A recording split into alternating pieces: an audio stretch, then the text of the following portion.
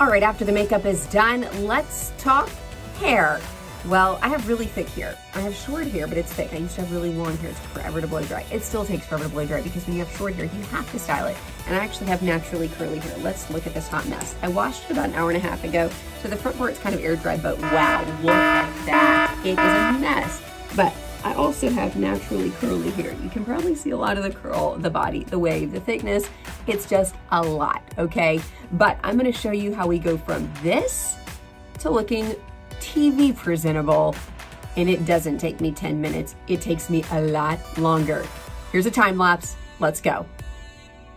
First, I start by taking large chunks of hair, separating them with a hair tie or clips like you can see here. I start at the bottom, work my way to the top. I blow dry every section from the very root to the very tip, ensuring each section is completely straight. I like to use a round brush. It actually works great, and I don't use a straightener afterwards. I also don't like showing the big part in my hair because, well, I have a white scalp. So I take the large chunks on the top, I straighten them straight back, and then I just do a little finishing touch when I'm done. Brush, curl, spray, and I'm done.